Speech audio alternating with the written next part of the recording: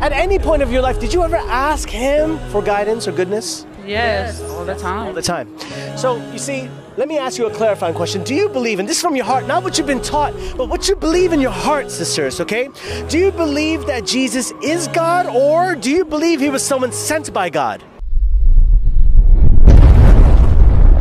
Street DAWAH. I believe he was sent by God. Well, sisters, did you know that that's exactly what the Muslims believe? Yes.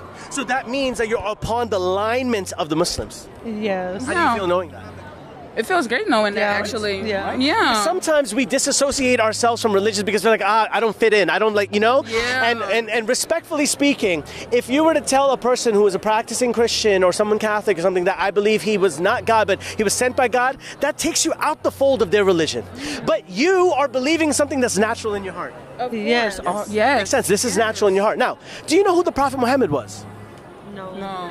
And that's the problem. You see, the majority of the people don't know who the Prophet Muhammad is, but that's by design. He's made to put all these ideas in your head that, oh, he was this, he was this. No, he was a messenger of God just like Jesus was. He was the brother of Jesus. Jesus says in the Bible, in the Injil, the original Testament, he says that there's many things I want to tell to you, but for you cannot bear them now. For when he, the Spirit of truth, comes, that's when you'll be able to receive, right? Yes. The name of Muhammad means the truthful one. Prophet Jesus, peace and blessings be upon him, is talking about the Prophet Muhammad. You know Noah, Jonah, Jacob, Abraham, you know all these people. Yeah. What was their religion? I think they were Jewish or something. They were Jews? You think so? Jews, something like, I don't know. Well, look, so you don't know, right? Yeah. But they believed in the oneness of God, agree? Yes. Of course. You believe that they only preached the oneness of God, true? Yes. And they told people about heaven and hell, correct? Yeah, of course. Okay, and they told people to submit their wills to God, correct? Correct. Yes. And that's what they had to do, correct? Correct. Now, that does not fit in the title of Christianity. It doesn't fit inside with Judaism. There's only one word that summarizes the entire thing, and that word is Islam. Islam. Islam means to submit and surrender your will to God. Isn't that the right thing to do? Of course it is. Absolutely is. It is. Okay. Ain't it good, ain't it? It absolutely is. Now, do you know what the Holy Quran is? No. You know about the Holy- Can I get 2 Qurans? Boys, 2 Qurans, 2 Qurans.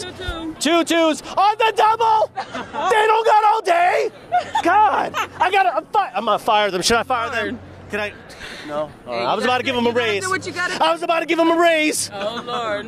I'm rethinking everything right now. Sisters, No. sisters, this is the Holy Quran. Okay?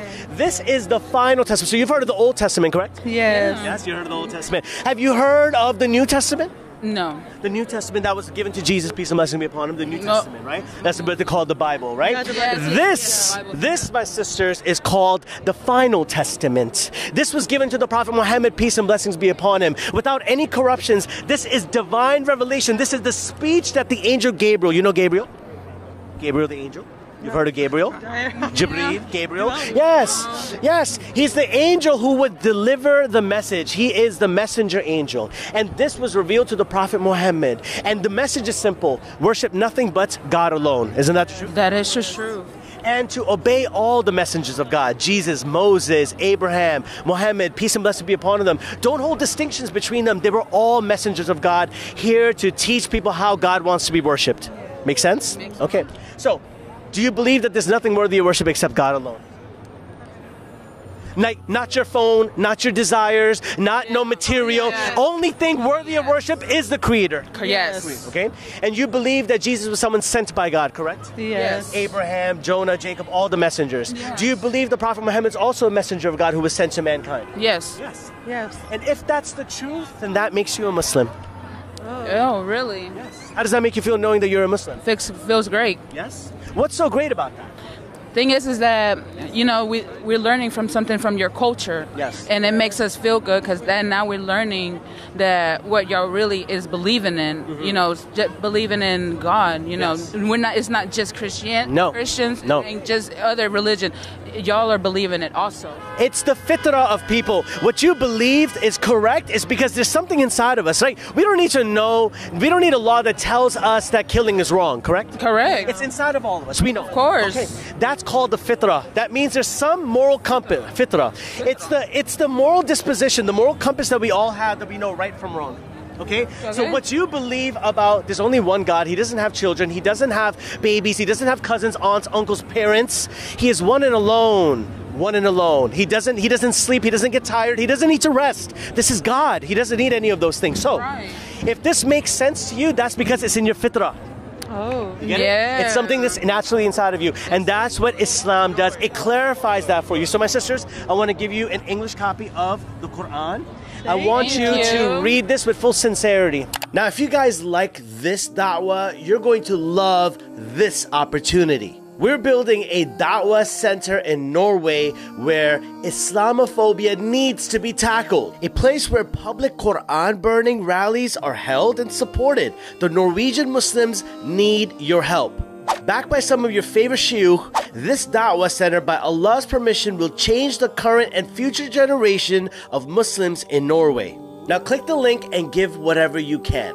I'm serious. Give whatever you can. If it's $1, so be it. If it's $100, alhamdulillah. But give it with sincerity and invest in your own akhirah. Now, let's get you back to the video.